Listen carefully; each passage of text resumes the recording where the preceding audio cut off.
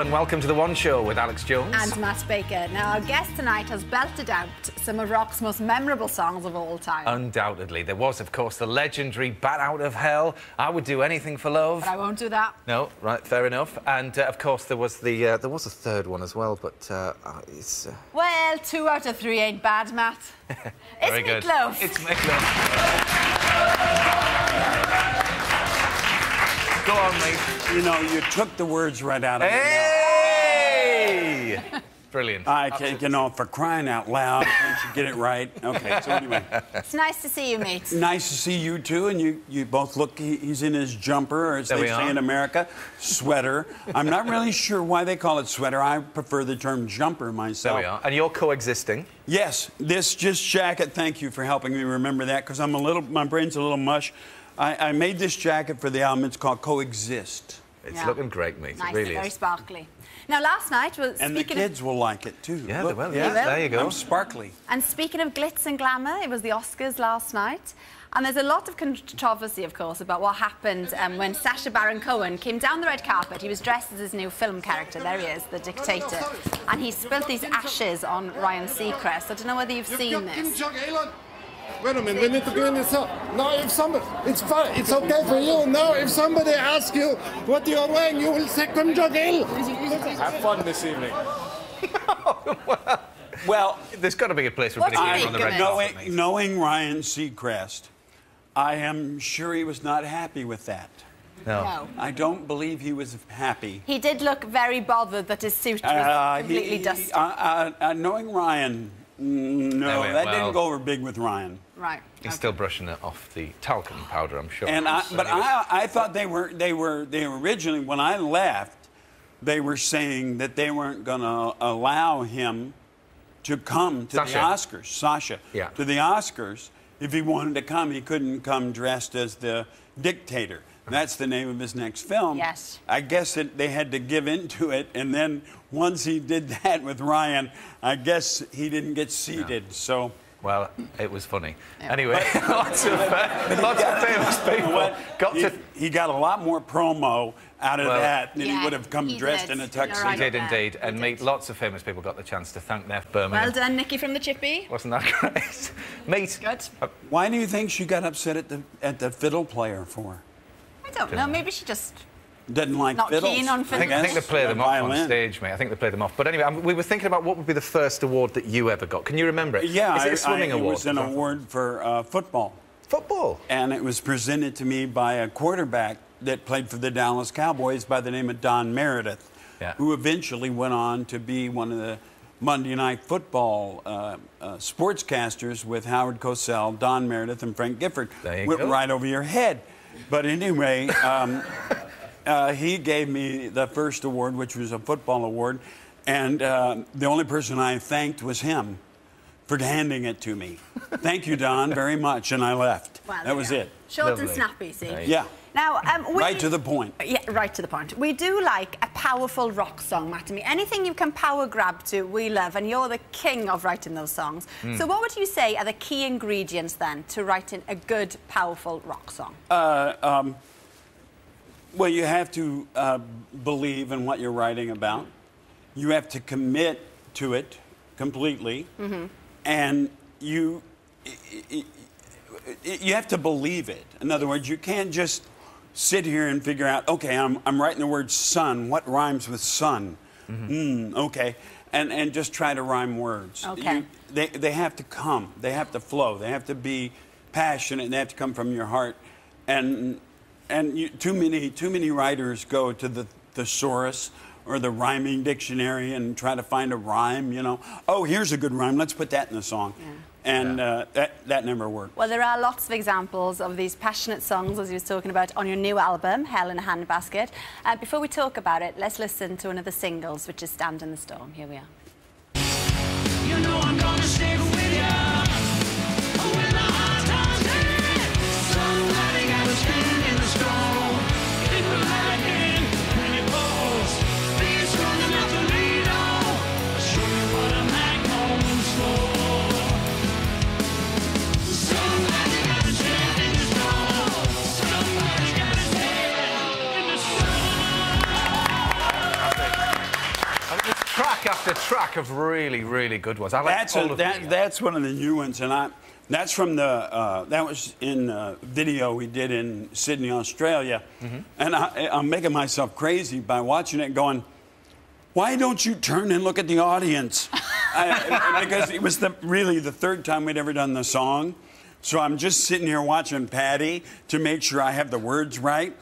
And I'm watching her mouth, and I'm going, okay, yeah, okay, I got it. Okay, finally, at the end, I do turn and look at the audience, which I finally go, okay, good. Brilliant. But Stand in the Storm is a great, and Little John comes in, and right after that, with a hip-hop, I combined rock with country with hip-hop, which nobody else has ever done before. And why'd you call it Hell in a Handbasket? Well, because the last 6 or 7 years, I've said the world is going to hell in a handbasket, because it's all about me, and everybody wants a handout, and nobody wants to work, and everybody wants something for free, and it's that we've lost our humanity, we've lost our compassion for people, and the internet has bred.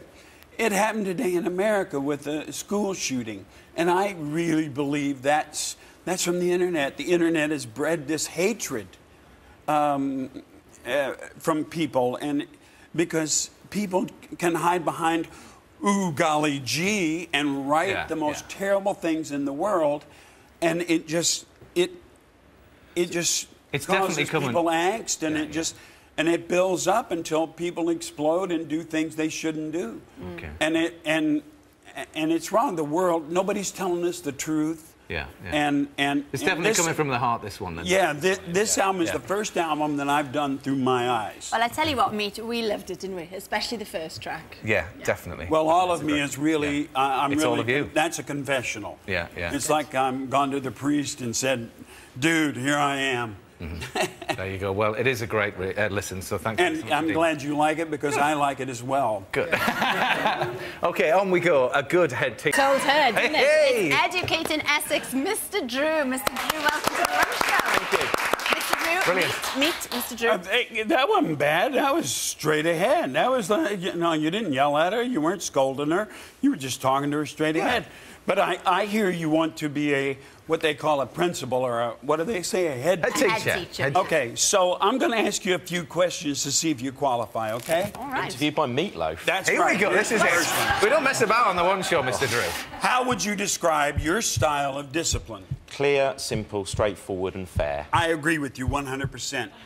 Excellent. Okay, now, the most trouble that I ever got into in school was I was caught in the parking lot in my 1958 Buick making out with my girlfriend. How would you have dealt with me? I would see that as something really that your parents needed to deal with. So I think we might well leave you in the car, call your parents come in, and we'll see whether or not your parents want you to come in and have a little chat with you through the window. Yes, but I want you to know I was voted best kisser in the 7th grade. Okay, why haven't you applied for the head teacher's job earlier? Because I think you can only apply when you feel you are ready and your experience is there, and for me, that's this year. This is the first time you felt ready? Yeah, this is the first time. I seem pretty good in that clip there. Okay, what qualities do you have that will make you a great head teacher? I think that I'm calm, I think that I'm patient, I think I'm clear, I'm forward-looking, and I think I understand what people need, and I believe in high standards. Okay, Hell in a Handbasket comes out today. Are you going to buy it? Without a shadow of a doubt. Mr. Drew, everyone! Absolutely nailed it. Oh, we got one more. Right, here we go. School uniforms, yes or no? Yes. Yes. Yes. Yes. Yes. Yes. Yes. Did he do okay, well? they should be the girls, short shorts, halter tops. The boys, gym shorts with muscle shirts, unless you look like me, and in that case, armor.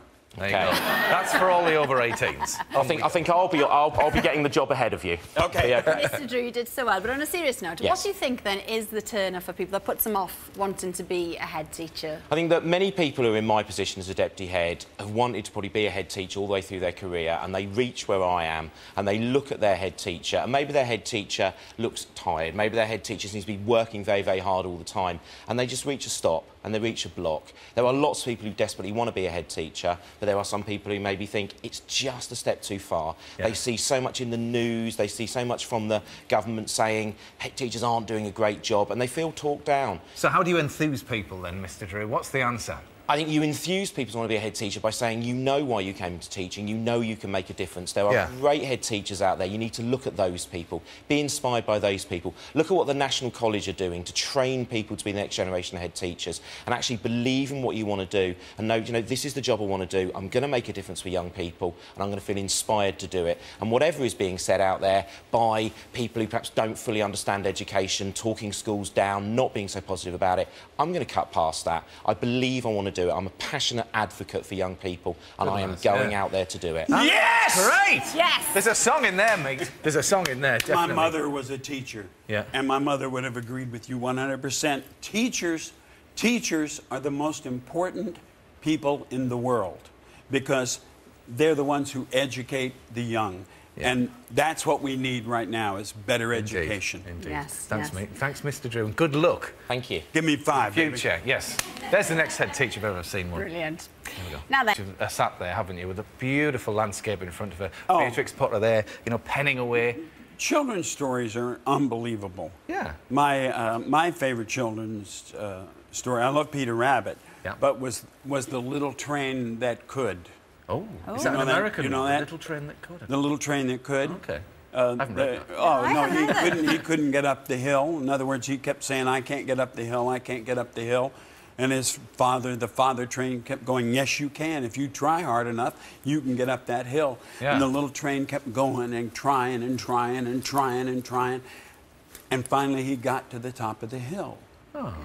So it's the little train that could. Mate, I'm sure any children who sat and just heard that will go up the apples and pears now and tuck themselves in and have a little train that could. It's a great moral. You know? You can do anything that you set your mind to. Yes, that's right. Now, when you're setting your mind to writing a new song, where do you like to do it then? Is there a special place you go to write? Yep, I send all the people that are going to write, because the first thing I do is gather the people together, and I tell them, okay, this is the idea for the song, and you guys go away and work on it, because if I sit in the room with you, I won't record it. So I wait for people to get about, halfway, 3/4 through, and then I'll go in and I'll change it all, and then I can record it. but I can't be in the room. Every time I'm in the room with writers when they start a song, I will never record it. The only exception to that, I wrote with an English friend of mine named John Parr. And we wrote a couple of songs, and we wrote a song called Magical together. And I actually sat in the room with John, and we wrote Magical. And it was number 14 in the charts in America. So, mate, you have this incredible energy on stage. You know, it's because I mean, your songs obviously they're massive productions. There's a wonderful instrumental, the lyrics, the whole kit and caboodle. Well, they're all pictures. They're pictures. But where do you keep finding this energy from? Because you suffer badly from asthma, don't you? Is it right? You've got oxygen at the side of the stage. I'm asthmatic. I've been an asthmatic since I was a child. So I have that for. I had asthma so bad in Pittsburgh that we got into a song called Los Angeles Loser from the last album, and I just fainted. And they're all and they bringing me oxygen, and when I wake up, I say, what song? Where are we in this song? What song are we going to? And they said, well, you don't worry about that. We got to get off the stage. And I'm going, no, what song are we supposed to go to next? And they said, we're going to Took the Words. I said, okay, start it. And they're going, no, you got to get off the stage. I'm going, no, start the song. I got up. It wasn't the greatest vocal in the world, I can tell you that, because I was kind of like, whoa, dude. Yeah. But then we finished the show, and my show's about 2 hours and 20 minutes long. Well, professional till the end. I bet you the audience were thanking you for that, and we have been asking. I was the little train that could. Yes, you were, mate, and we have been asking all of you out there to send in your thank yous, and here we go. Do you want to start us off? Actually, you start us off. Okay. You have one. Oh yeah, I love this one. This is they're the thank yous, right? Yeah, okay. That's right. Okay, and this is from Amy, and Amy says, thanks to my cat Dudley for being so cuddly. Hey, good rhyme there. Good. This Amy. one's nice. This is from Charlotte, and she would like to thank her sister, the one in the hat is a sister, for being such a brilliant sister all the time. What a lovely picture. This one is quite simple. Steve, thanks from Sue for laying the floor. There we Practical. Well, thanks so much, Meatloaf. Your new album is, of course, out today. It is. Thanks ever so much And for it's coming called tomorrow. what? What's it called? Hell In A Handbasket. Thank you. Yes. Tomorrow, Lord Andrew Lloyd Webber will be here. We'll see you at 7. Bye-bye. Bye.